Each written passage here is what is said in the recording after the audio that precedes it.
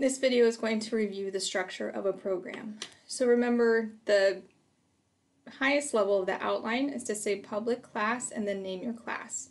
And you open and close your curly brace. And everything for the class is going to get defined in between those curly braces.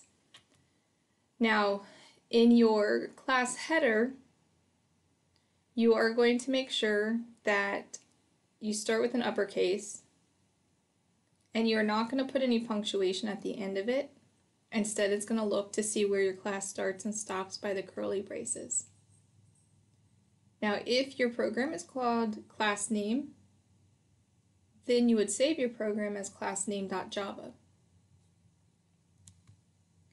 Now, remember, conventions are things that people agree upon. So remember that a class name will start with an uppercase.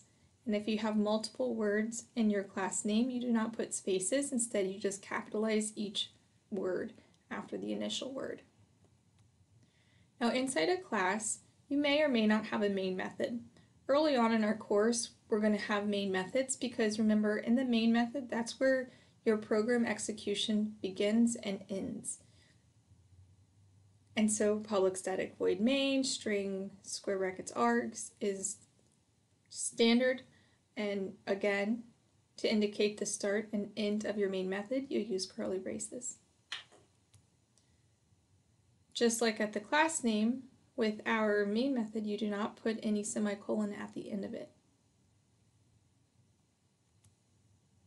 Inside your main method or inside your other methods, you might have some variable declarations, so int, double, string, etc.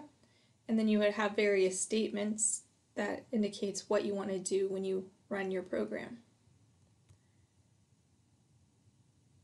For your statements and for your variable declarations, it's important that you make sure that they do end with a semicolon. Now, it is possible to make other methods. Now, this is an example of a static void method. Notice the word static, notice the word void.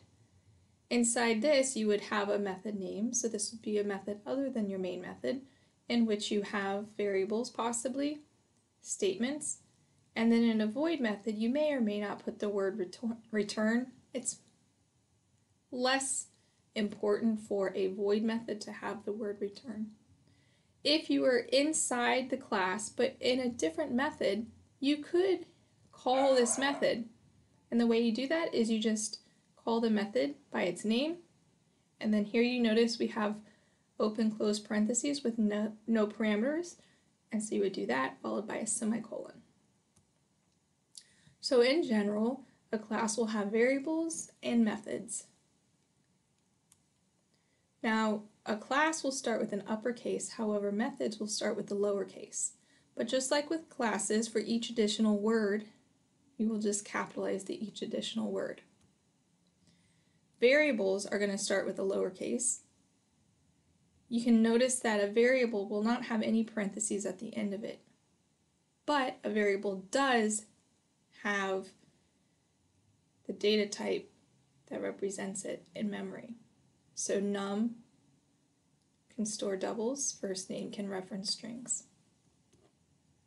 Constants will be, by convention, all uppercase.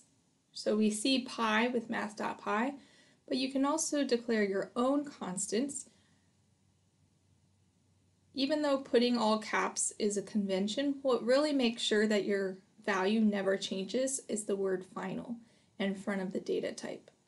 So if I say double rate equals 2.75, just by capitalizing it doesn't automatically make it a constant. The word final makes a variable a true constant because it means that during the course of the program you're not going to change it.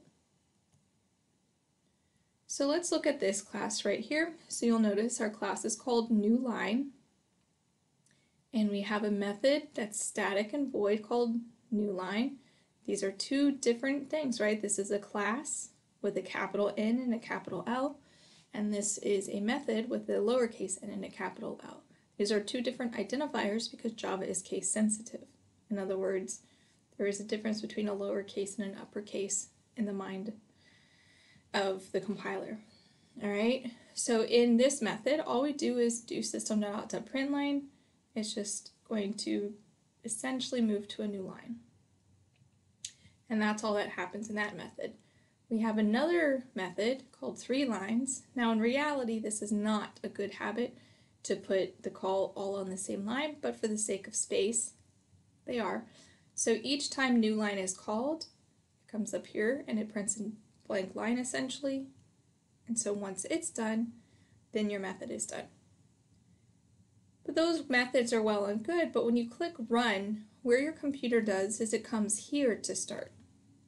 And you'll notice what it does first is it prints line 1. Then it moves on to the next line of code in the main method, which is 3lines. So 3lines is going to temporarily move over here for control, and it's going to execute the 3lines method. And the first thing that happens in the 3lines method is new line is going to be called. And when new line is called, we print a new line.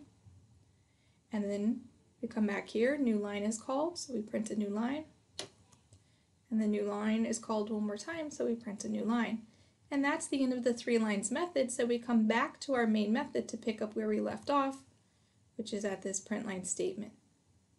So what you end up with basically is line 1, and then 3 blank lines, and then line 2.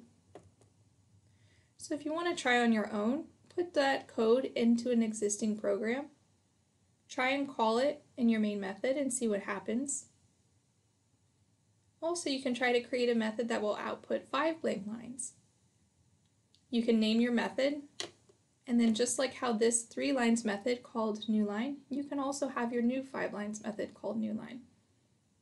Alright, so if you feel like you want to try it out and actually see for yourself what happens, just be mindful when you copy this into JGrasp or Replit. These quotation marks are not the quotation marks that your compiler likes to see, so you might have to type back over those for your compiler to recognize this as a string literal, just FYI. Alright, so that's a review of a class structure.